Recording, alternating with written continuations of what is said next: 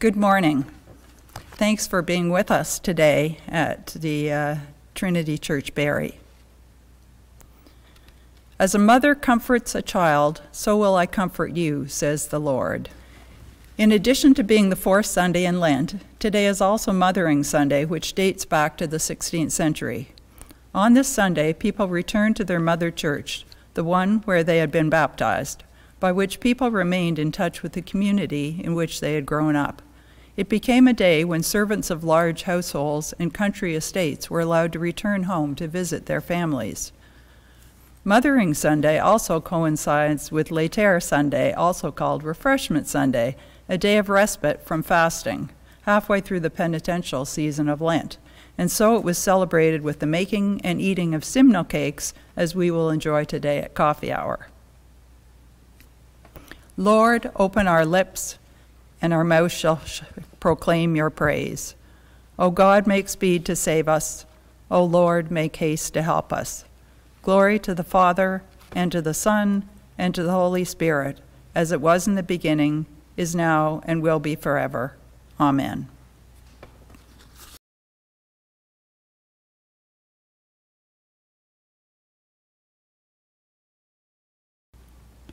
The psalm this morning is Psalm 23. The Lord is my shepherd, I shall not want. He makes me lie down in green pastures.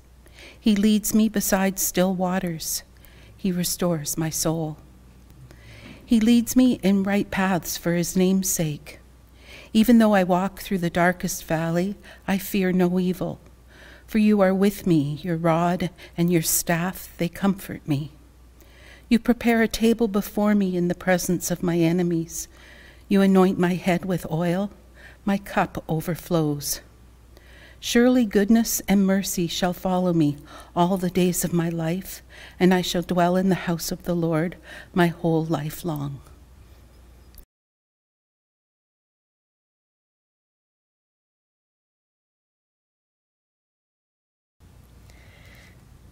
The first reading is from 1 Samuel. The Lord said to Samuel, "How long will you grieve over Saul? I have rejected him from being king over Israel. Fill your horn with oil and set out. I will send you to Jesse the Bethlehemite, for I have provided for myself a king among his sons." Samuel said, "How can I go? If Saul hears of it, he will kill me." And the Lord said, "Take a heifer with you and say, I have come to sacrifice to the Lord. Invite Jesse to the sacrifice, and I will show you what you shall do, and you shall anoint for me the one whom I name you." Samuel did what the Lord commanded and came to Bethlehem. The elders of the city came to meet him trembling and said, "Do you come peaceably?" He said, "Peaceably.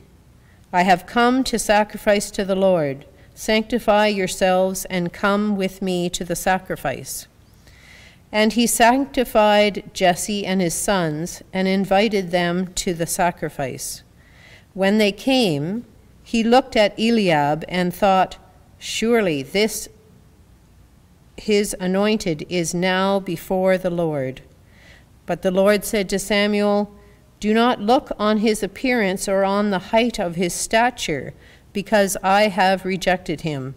For the Lord does not see as mortals see, they look on the outward appearance. But the Lord looks on the heart." Then Jesse called Abinadab and made him pass before Samuel. He said, "Neither has the Lord chosen this one." Then Jesse made Shammah pass by, and he said, "Neither has the Lord chosen this one." Jesse made 7 of his sons pass before Samuel, and Samuel said to Jesse, "The Lord has not chosen any of these." Samuel said to Jesse, "Are all your sons here?" And he said, "There remains yet the youngest, but he is keeping the sheep." And Samuel said to Jesse, "Send and bring him, for we will not sit down until he comes here." He sent and brought him in. Now he was ruddy and had beautiful eyes and was handsome. The Lord said, "Rise and anoint him, for this is the one." Then Samuel took the horn of oil and anointed him in the presence of his brothers. And the Spirit of the Lord came mightily upon David from that day forward. Samuel then set out and went to Ramah. The word of the Lord. Thanks be to God. The second lesson is from Paul's letter to the Ephesians. For once you were darkness, but now in the Lord you are light. Walk as children of light, for the fruit of the light is found in all that is good and right and true. Try to find out what is pleasing to the Lord. Take no part in the unfruitful works of darkness. Rather, expose them, for it is shameful even to mention what such people do secretly. But everything exposed by the light becomes visible, for everything that becomes visible is light. Therefore it says, "Sleeper, awake, rise from the dead, and Christ will shine on you." The word of the Lord. Thanks be to God.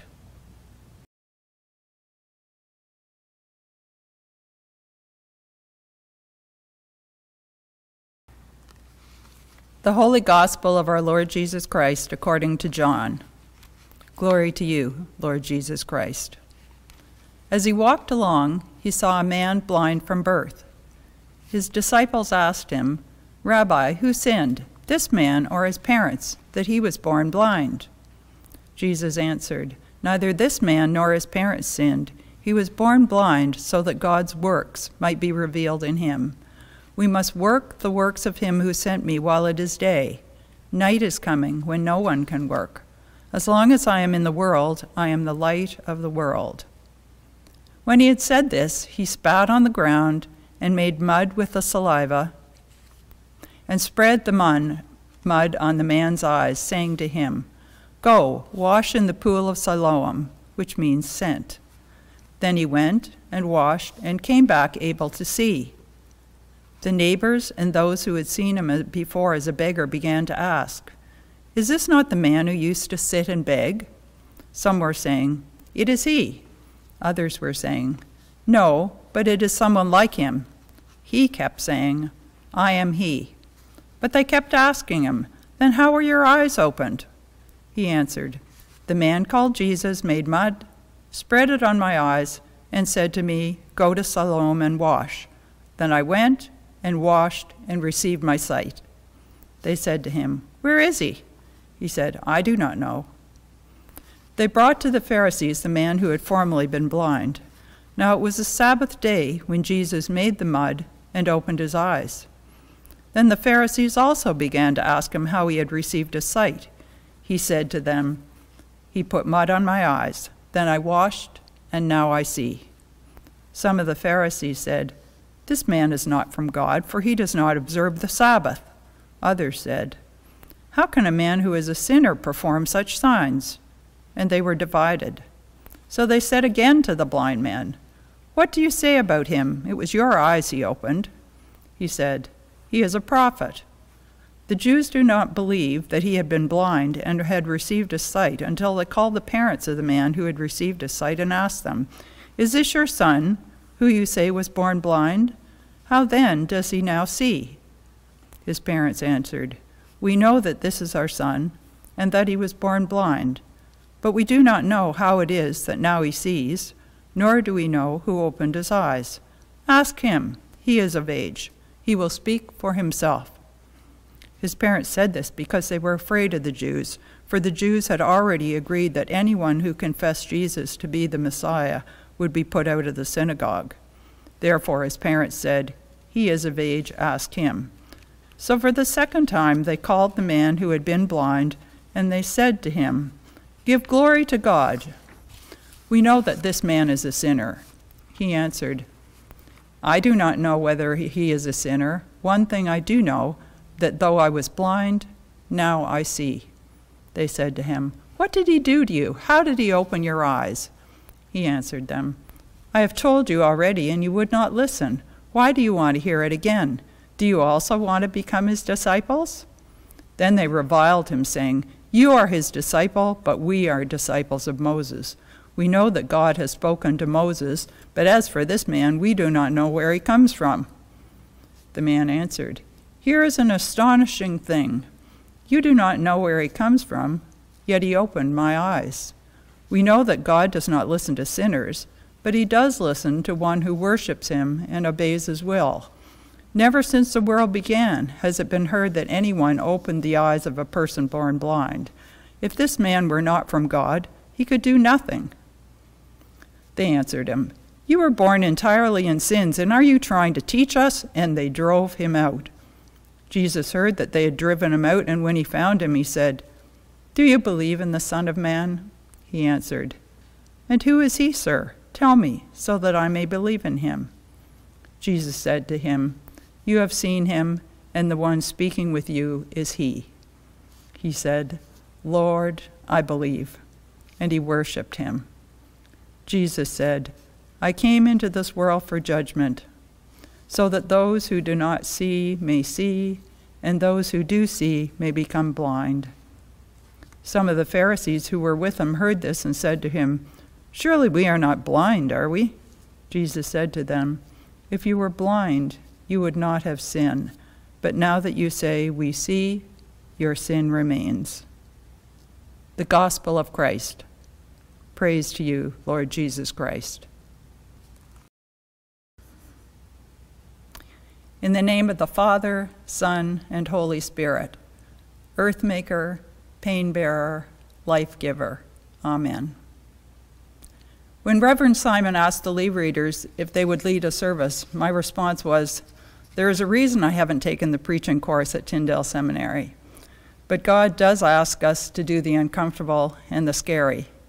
As God has invited me to grow, I ask your prayers that I will be able to speak clearly and that my words may inform or challenge you in your own faith journey." Today's psalm is the very familiar Psalm 23, "The Lord is my shepherd." Today's gospel is the miracle of a blind man restored to sight. What do these two scriptures have in common? How are they connected? What is God's message to us today on this fourth Sunday in Lent? Let's start by looking at the gospel miracle.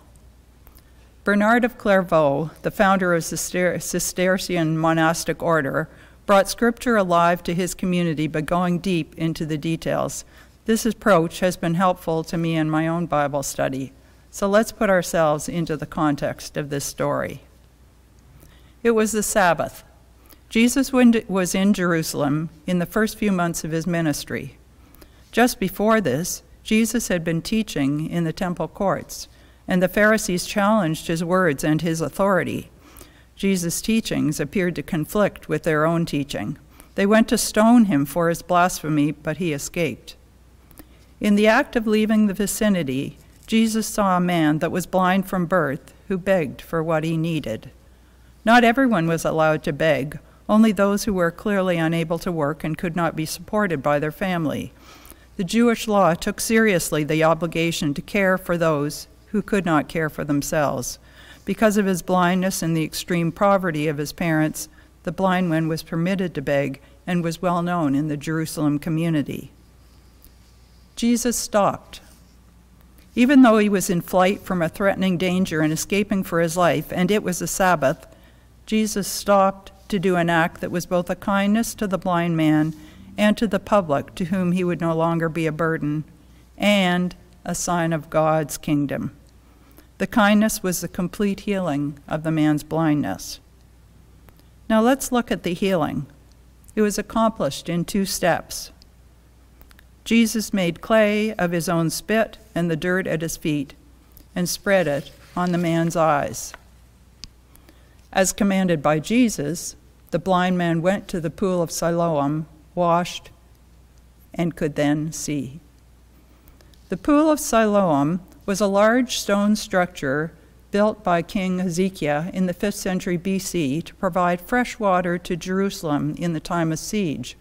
A long tunnel connected the pool to the Gihon spring outside the walls of the city. The pool was 225 feet in width, with 3 sets of 5 steps on 3 of its 4 sides for access when the waters were at different levels. It was a well-known place, often used as a gathering place for out-of-town Jews making a pilgrimage to Jerusalem. The blind man had a desire to see. He trusted in Jesus. He obeyed his command to wash in the pool, and miracle of miracles, the man was fully healed.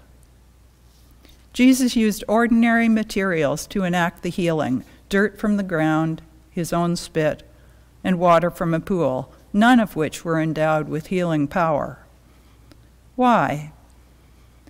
To be evident to all that the man was healed only by the power of God in Jesus. This was so clear that the Pharisees diligently sought any other explanation for the apparent healing to uphold the beliefs of the day and the power and authority of themselves in the synagogue. There was dissension within their ranks. However, most rejected Jesus as being sent from God.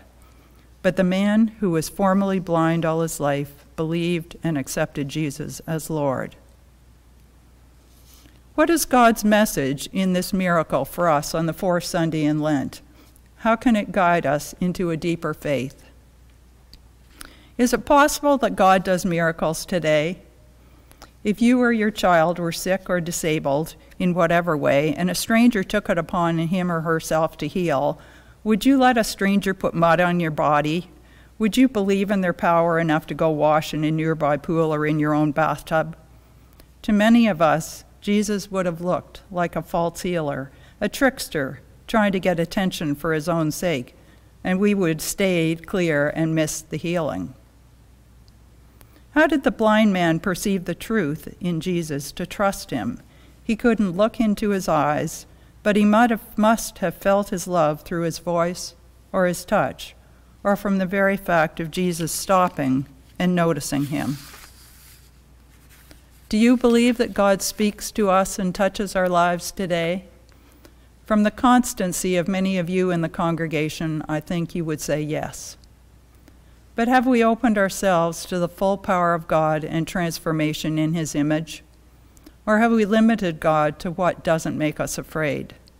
Have we missed opportunities when God reached out to us or when God had work for us to do?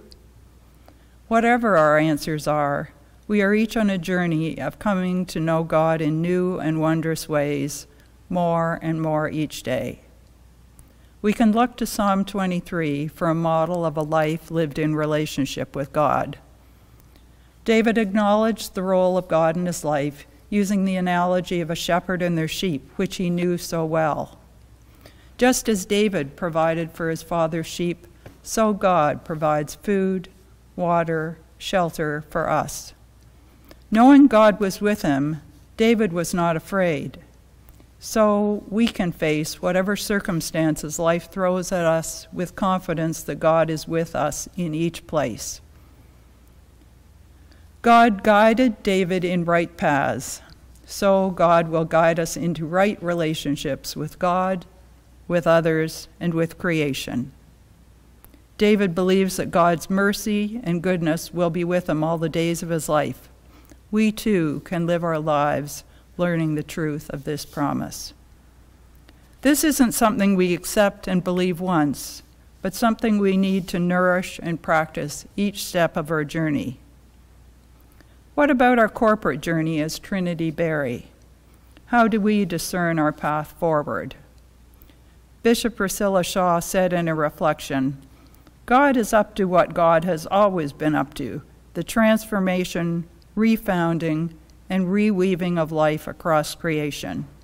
And we are continually being invited by the Spirit to join in with God with our own agency and our intention and our willingness in this vast mission. God invites us, the people of Trinity Barrie, to participate as agents of healing and reconciliation. And from Primate Lyndon Nichols, just as the Holy Spirit does for us individually, the Spirit invites us and will lead us through a process of self-examination and transformation as a church. We need to be open, to listen, and to respond. I leave you today with the words of a contemporary worship song by Dave Hunt titled "The Steadfast Love of the Lord," which reminds me of God's character and his promises of good for me and all who believe. The steadfast love of the Lord never ceases. His mercies never come to an end. They are new every morning, new every morning. Great is your faithfulness, O Lord. Great is your faithfulness.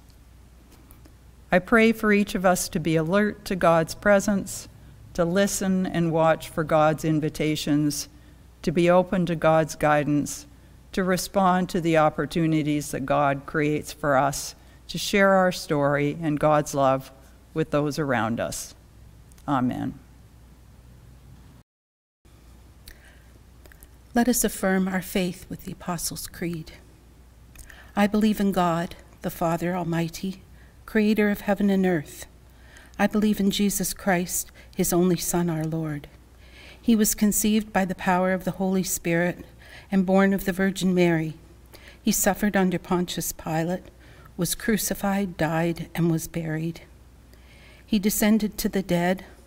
On the third day he rose again. He ascended into heaven and is seated at the right hand of the Father. He will come again to judge the living and the dead.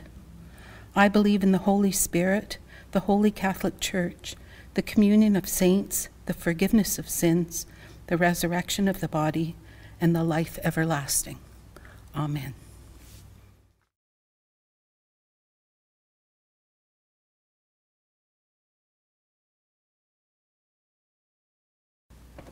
Let us pray. Our prayers this morning are taken from the Prayers and Resources for Mothering Sunday on the Church of England website. When I say God of love, please respond, hear our prayer. Loving God, you have given us the right to be called children of God. Help us to show your love in our homes, that they may be places of love, security, and truth. God of love, hear our prayer. Loving God, Jesus, your Son, was born into the family of Mary and Joseph. Bless all parents and all who care for children. Strengthen those families living under stress, and may your love be known where no human love is found. God of love, hear our prayer. Loving God, we thank you for the family of the Church. We pray for the Anglican Church of South Africa, for the elimination of racial discrimination. In the Diocese of Toronto, for the Etobicoke Humber Deanery, and for the outreach and social advocacy efforts of St. Aidan Toronto, St. Andrew by the Lake, and St. Andrew Alliston. For the ecumenical work of the local Barrie Housing and Homelessness Justice Network. For our own parish as we respond to the needs and walk beside those in our downtown neighborhood. We pray that all who come may find a home here, that the lonely, the marginalized, the rejected may be welcomed and loved. God of love, hear our prayer. Loving God, today we pray for the nations of the Commonwealth as they work together to promote democracy, international understanding, and world peace. We pray for the safety, health, and prosperity of their people. God of love, hear our prayer. Loving God, we stand before you with the needs of your people on our hearts, those who are ill or suffering and who have asked for us to pray for them. Particularly, we pray for Alan Drew, Barbara, Christine, Dorothy, Elaine, Reverend Janet, Joanne, McKenna, Nancy, Nora, Reg, Richard, the Vela family, and those whom we individually remember before you now. Grant wisdom and skill to their doctors. Grant compassion and strength to those who care for them. God of love, hear our prayer. Loving God, we pray for those who have died and those who mourn. Comfort them with your presence. God of love, hear our prayer. Loving God, we seek the brokenness We see the brokenness of our world, and we pray for healing among the nations, for food where there is hunger, for freedom where there is oppression, for joy where there is pain. We pray that your love may bring peace to all your children. God of love, hear our prayer. We close with a prayer from the Diocese of Toronto, Cast the Net. Blessed God, you make all things new. Guide us as we seek your will for our church, that we, together with the whole church of word and sacrament, may be leaven for the world's bread, and wine of delight for hearts in need. A gathering strong for service and glad in praise, and a people listening and responding to your presence in their midst. Through Jesus, our Redeemer and steadfast companion. Amen. The collect this morning is for Mothering Sunday. God of compassion, whose Son, Jesus Christ, the child of Mary, shared the life of a home in Nazareth, and on the cross drew the whole human family to himself. Strengthen us in our daily living, that in joy and in sorrow we may know the power of your presence to bind together and heal. Through Jesus Christ, your Son, our Lord, who is alive and reigns with you in the unity of the Holy Spirit, one God, now and forever. Amen. And now, as our Savior Christ has taught us, we are bold to say, Our Father, who art in heaven, hallowed be thy name. Thy kingdom come, thy will be done on earth as it is in heaven. Give us this day our daily bread, and forgive us our trespasses, as we forgive those who trespass against us. Lead us not into temptation, but deliver us from evil. For thine is the kingdom, the power, and the glory, forever and ever. Amen. Let us bless the Lord. Thanks be to God. We have a few announcements this morning. Our Lent Lunch and Learn continues. The theme for our Lenten Lunch and Learn this year is When We Transformative Encounters with Jesus at 12 noon each Friday of Lent. Join us in the church to hear our guest speaker, and then if you'd like, join us for lunch in the hall for a cost of $10. Lenten Meal and Worship. During Lent, St. Margaret's and Westside Lutheran have joined for a shared meal and a service of worship around the theme of peace. Everyone is welcome on Wednesday evenings at 5:45 for a meal at 6, followed by a quiet, reflective service. The evening wraps up around 7. It'll be hosted on March 22nd at Westside and on the 29th of March at St. Margaret's. If you need more information, please contact Reverend Simon. There will be no spaghetti dinner this month, but we look forward to seeing everyone again on Saturday, April 29th. Trinity's Palm Sunday service will be on Sunday, April 2nd at 9 a.m. The reason for the change in time is to facilitate a regional Palm Sunday service at 11 being hosted at St. Margaret's with the 5 parishes. We would encourage you to attend this shared Palm Sunday if you are interested and able. And now the blessing.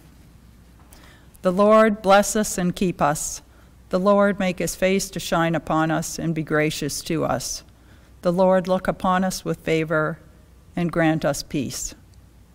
Amen. The blessing of God Almighty, the Father, the Son, and the Holy Spirit rest upon us now and forevermore. Amen.